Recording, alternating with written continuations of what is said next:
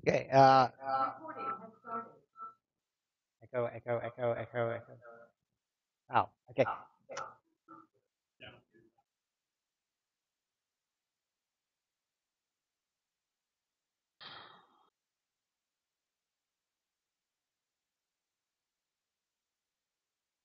Oh, no.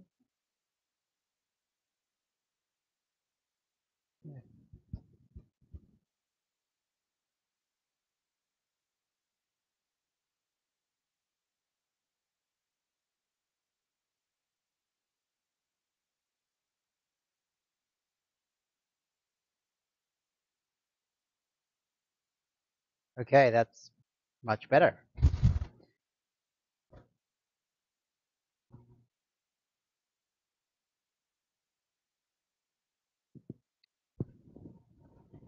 Okay. So yeah, I'm Harvey Tuch, and today I'm going to be providing you a tour through the next generation Envoy service discovery APIs.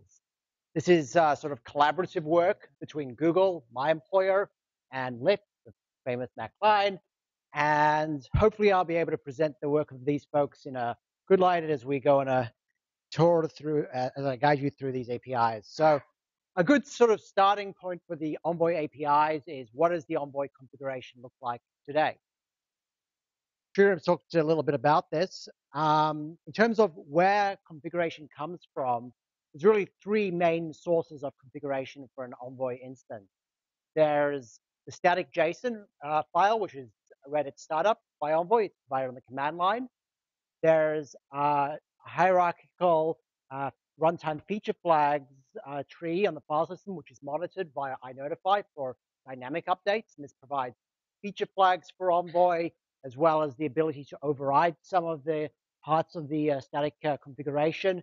In addition to this, there's sort of dynamic discovery of resources via these XDS APIs, things like LDS, RDS, and CDS, and so on. This comes via REST polling, from one or more management servers. So to just give you a feel, I think actually Shurem did a great job of describing what goes into configuration. We can actually just look at a simple example of concretely, and this is actually probably the smallest example of what an Envoy config looks like. And this is just a simple file which config which tells Envoy to forward all requests from port 10,000 to google.com. And the config is a JSON file consisting of a number of resources. It's the idea of the listeners, which describe which IPs and ports Envoy listens on. Not in this example, but in general, this would also include TLS certificate information. It includes route configurations, which provide mappings from domains and paths to services or clusters in Envoy parlance. And then from these clusters, it provides a mapping to the actual endpoints which we want to forward traffic to. Many of these resources are sort of discoverable by the RESTful APIs which exist today, and there are 5 of these. Well, there are 4 sort of key discovery APIs and the rate limit service, and I include that because that's also part of the V2 work that we're doing. But I'm not going to actually dwell too long on this slide because I think that we've already had like a really good introduction to what each of these different kinds of XDS services does. So jumping into the V2 APIs, we had a number of like design goals when we went into this exercise. There's an opportunity to add things to the Envoy APIs to address new use cases, some limitations in the existing APIs. One of these was, and in particular Google is really interested in supporting a variety of deployments for Envoy. So today Envoy, like Istio is used, let's say, as a sidecar. It can be used as a middle proxy. There are some things that need to be done to make it a better proxy to use on the edge. So we try to address some of these in V2.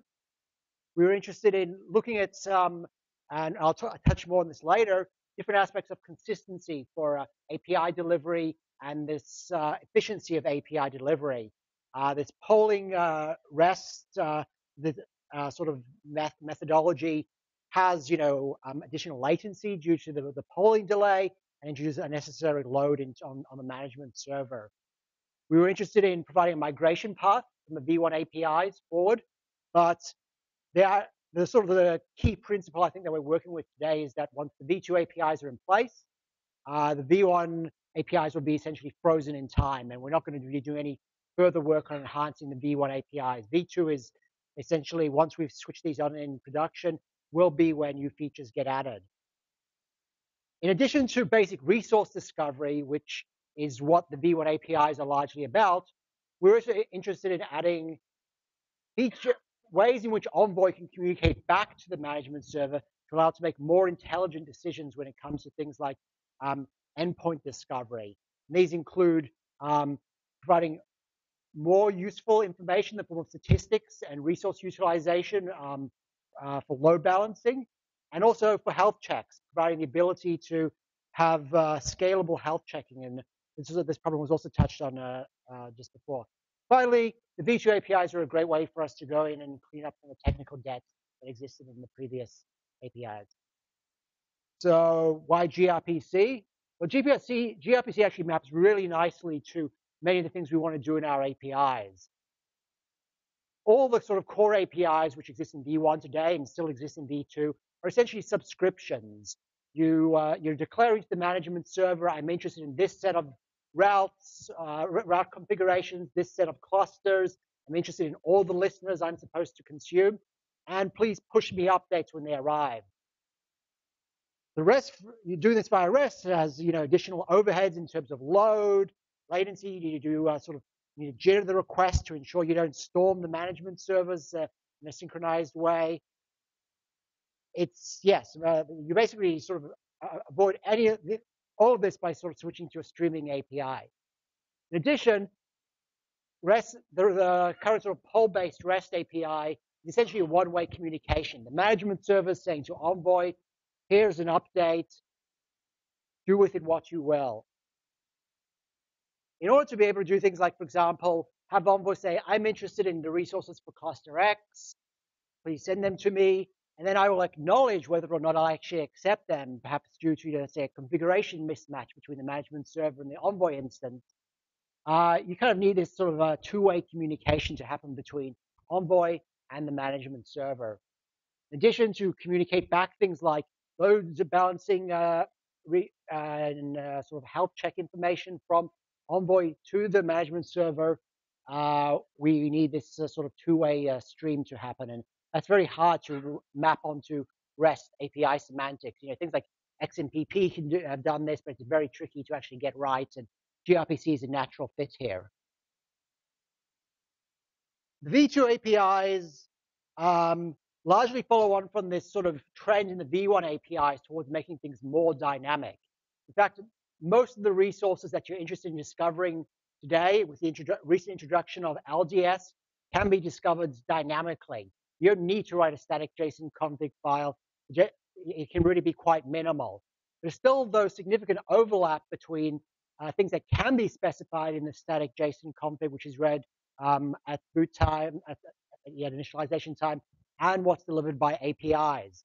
In the V2 API, we're planning on making all of this essentially dynamic. We'll have a very minimal static bootstrap configuration. And even if you want to specify what and configure Envoy by the file system, this will be consumed from a separate set of files, which are monitored via iNotify in a similar manner to the runtime feature flags. And these can be actually just dynamically written to and updated. In addition to that, we will have, as I mentioned before, streaming APIs via JSON, streaming APIs via gRPC and Proto to management servers. And for a subset of the APIs, we'll also offer a V2 REST API, which will also work with JSON, although a different fragment of JSON than the one that's used in V1. This will essentially be the protos in JSON form. So the configuration story looks kind of like what it did with V1 with a few differences. We have gRPC between the management server and Envoy, and we also have iNotify sort of watches of these configuration files and the ability to specify them as either JSON or Proto. There's kind of a bunch of sort of neat features we're trying to also add in V2.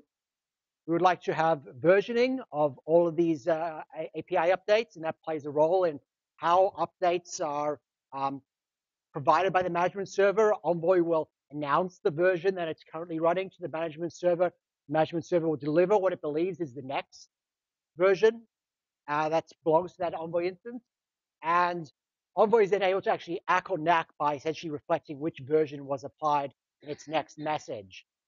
We've added the ability to add metadata to various objects in the configuration, which can then be combined as a request match occurs as you pass through the listener selection, then route to match, and so on, to be able to actually provide rich information in log messages and statistics and so on. We have sort of canary as a first-class concept, and for configurations, not just for endpoints. So we could actually have Envoy treat separately in terms of its behavior, and in terms of what it's putting out in stats, what's going on when a configuration is being canaried. And Proto 3 has become the single source of truth for the API. Previously, we had a JSON schema and documentation written in natural language. We're now moving towards a world in which we just have everything written in Proto 3. And that will essentially describe the gRPC APIs. It will also provide JSON equivalents of all of these objects, with Proto 3 as a canonical JSON representation. And we also plan on generating documentation from these protos. These are all available on the GitHub, which I linked to at the beginning on my first slide, and I will in a little bit. So in terms of how the APIs have changed, the most interesting ones I think to pay attention to are LDS and EDS. For LDS, and this sort of speaks to our interest in using this, in these sort of flexible and diverse configurations, we've made TLS context significantly more powerful. They can, you can specify multiple certificates per listener. So for each port that you bind to, you could provide a bunch and use SNI or certificate type to select between them. We've added a bunch of TLS features to improve security there and make them more useful. We've added the ability to sort of listen on actually a large swath of sort of IP space. The destination IPs that you bind to and listen on can now be described using a very flexible scheme using CIDR prefixes and suffixes. And each listener can actually have distinct filter chains associated with it. And these are selectable using these IP ranges, things like source port, as well as SNI. RDS hasn't changed a ton. RDS is actually similar to what it was in V1, with the ability to do some additional hash-based affinity using cookies and a few cleanups. EDS is probably where things are actually most interesting. And EDS is actually a rename of SDS, the Service Discovery Service. This largely reflects some ambiguity and confusion in that name presented. EDS is pretty clear what's actually going on here. We're learning about the endpoints for a given cluster. The basic EDS API looks very similar to EDS in V1 of Envoy, but when you get into the more advanced features that can be opted into, it allows, for example, and I think there was a question about this earlier, the ability to load balance not just equally across all endpoints in a particular cluster, but based on either some weighting or also to take into account their locality, for example, using the zone or region, or even like a subzone specifier to influence how traffic is weighted. There's actually a hierarchical weighting when load balancing takes place. We also support something similar to the label-based routes as a first class, label-based routes from Istio as a first class concept in V2. We are able to essentially specify labels on endpoints as they're delivered by EDS and have the route configuration specify which endpoints you're actually interested in load balancing between. For example, you could say half my endpoint or 10% of my endpoints are version B, while the rest are version A. and specify A and B as in the weighted clusters as provided in RDS or in the route configuration. And finally, we support this sort of stats reporting, which I'll talk a little bit about in the advanced API section. CDS and the rate limiting service barely changed. They basically just changed from JSON to Proto. So that's sort of the end of the core APIs. These are all available, as I mentioned before, via sort of three mechanisms: file system, REST, and gRPC. The advanced APIs are gRPC only because they require two-way communication between Envoy and the management servers. First of these, and the three of these, is EDS, multi-dimensional load balancing. So the idea here is the management server might want to not just use, for example, the QPS, which you can grab from the stats today to make a load balancing decision when assigning endpoints or weighting these endpoints. You may actually want to use things like CPU utilization and memory of the endpoints themselves, as well as stats that Envoy itself is able to report. With the stats reporting for multi-dimensional load balancing, Envoy option, and this is sort of an opt-in thing, listens for HTTP response headers that are provided by endpoints, which actually include essentially these some of these metrics, and it's able to then aggregate them for all endpoints, and periodically report back to the management server both the stats that it can gather without the involvement of the endpoints, as well as the endpoint stats. And then the management server is able to make some intelligent load balancing decision using this information and supply this via EDS. So that's pretty much what it looks like. Okay, health discovery service. So as you scale up the number of Envoy instances and endpoints, you get into today sort of an n squared problem in terms of like number of health checks that are taking place, because envoys are sort of performing these health checks locally, and they're not actually sharing this information. And this presents a scalability problem. HDS is an API by which the management server can communicate with Envoy instances and assign them specific endpoints to health check, have the Envoy report back the health status, and then share this information with other envoys, largely through the form of EDS through the actual endpoint assignment. Only healthy endpoints are assigned. And the final of these sort of advanced APIs is ADS, the Aggregated Discovery Service. So a couple of times today it's come up, this idea that Envoy is eventually consistent. So what that means is, for example, if we receive a RDS update mentioning a cluster transition for some particular route, that cluster information hasn't been delivered yet by TDS or EDS, we'll have a period, pretty small today, in which we were essentially going to drop traffic on the floor. By careful orchestration of these updates, it's possible for the management server to avoid this. And this becomes much easier if all of the APIs that are actually being delivered are coming down from a single management server, i.e. we have hard stickiness with single management server, and these are delivered on a single gRPC stream. And that's essentially what ADS is about. It's about muxing the various core APIs across a single gRPC BiDi stream and allowing a management server to then carefully sequence API updates to actually get something a little stronger than this eventual consistency which we live with today. And this is kind of important in scenarios where it's not acceptable to drop traffic on the floor. So this is pretty much what Envoy looks like today. You may actually be speaking with one or more management servers. I mean, in the Istio configuration and so on that we've seen before, this has actually been a single pilot, single management server. But in general, this is something which we're going to see in arbitrary Envoy deployments. With ADS, we essentially have the ability to multiplex each of these individual APIs on that one stream. So in terms of status, we're actually at feature completeness now. We've basically locked down the major points in the API, and these are up on GitHub. And we're actually working on implementing this in Envoy. And this isn't a complete freeze in the API. There's likely to be small changes as we discover bugs during implementation, things that are necessary for V1 backwards compatibility. V1 itself still continues to evolve since V2 is not in production yet, and so we actually have to chase a moving target there. We're working on adding support for sort of the base infrastructure to actually consume these APIs, and most of that's there.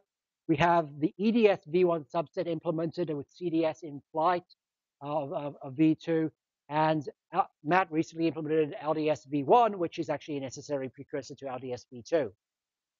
This is what the sort of roadmap looks like, and this will probably there's quite a bit actually involved here. This will probably play out over at least a year. We're initially aiming to reach parity with V1 with the basic APIs, add the ability to sort of generate documentation, achieve something similar to what we do with the JSON schema today, add it in the Bootstrap configuration. At that point, we should actually be able to run Envoy with the V2 APIs with the same set of functionality as V1. Following from this, because we have an interest in this at Google, we'll probably add ADS as the next step, and then fill in some of these sort of additional features in LDS, RDS, and EDS, which are actually sort of the defining features of V2. And then way down the track, we think like HDS is probably where we want to go. I mean, obviously, if someone's interested in HDS before and is willing to actually go in and implement HDS, we would love that. So with that said, yeah, any questions? Yeah.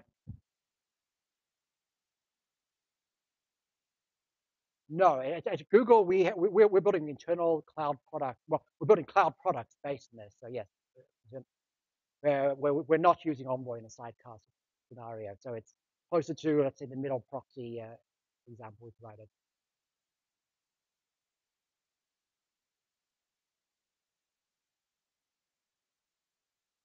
Oh, I mean, for microservice developers, absolutely. You need an additional level of abstraction there. This is really for folks who are building, I guess, of interest to things like sequencing API updates and so on, is the sort of the audience who are developing tools like Istio, or actually, for example, using Envoy as an edge proxy in the cloud offering or something like that. Yeah.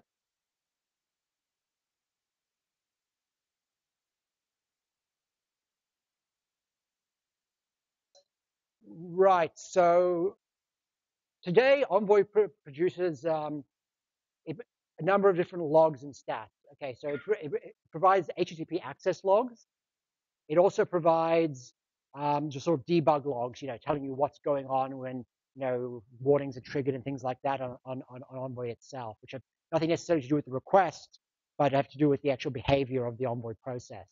It also exports out statistics via statsd, which are pretty flexible. Now in V2, we're actually planning on adding in support for pluggable stats and logging providers. The idea is you may actually want to send logs, not, let's say, via plain text to a text file, but instead via proto, or be able to send out stats also via proto and gRPC to some arbitrary server, so instead of having to rely on statsd.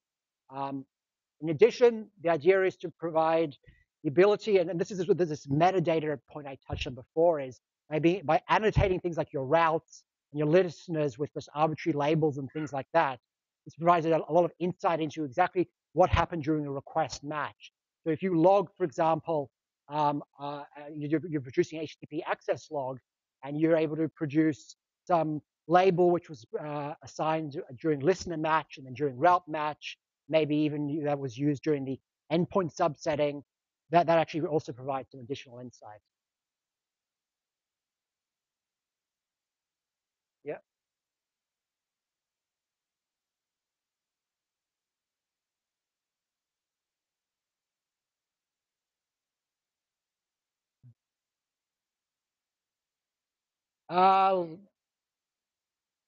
Let's just say that stuff's all in flight right now. I probably can't talk too much about it. I'm not sure what we're saying publicly about that, but we talk to each other, yes.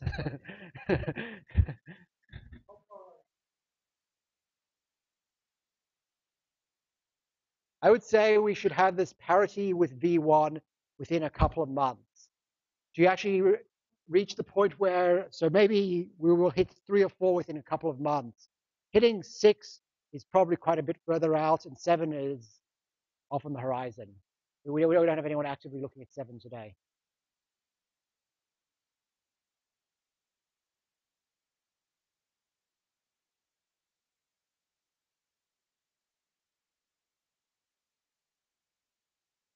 Right. So the idea is we'll continue to allow the configs to be consumed by Envoy. We don't actually have a translation tool.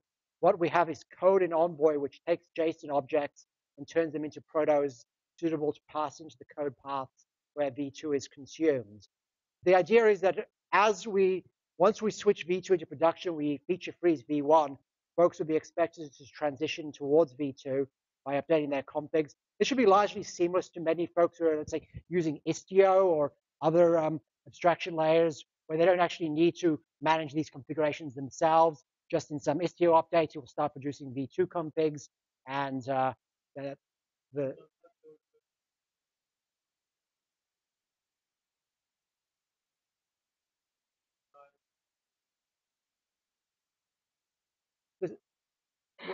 well, if you're building your own controller, essentially, no, you'll have to go off and implement the V2 APIs there. Yeah, I mean, that won't happen until we essentially reach step 3 here. But at that point, I don't think, let's say someone comes along with a new feature or wants to add a new configuration item, I don't think at that point we will add it to the V1 API. So there'll be a period which they live alongside each other, but it's essentially frozen in time.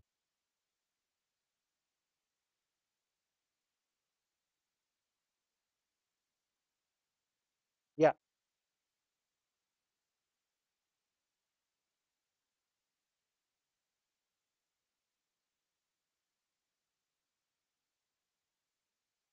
that's correct. Yeah, I mean, the key thing I think there is that the endpoint itself also participates in providing that information via these HTTP response headers, where it's able to say, "Hey, I'm at 80% CPU and 5% memory utilization," or that kind of thing. Yeah.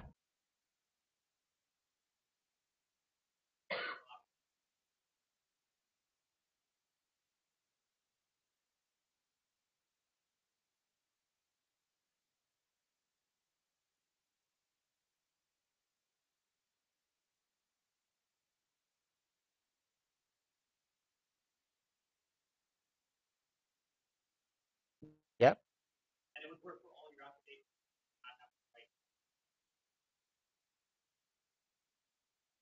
Yeah, I mean, I think that would be a natural thing to do, would be to factor that out, yeah, into a filter. Yeah.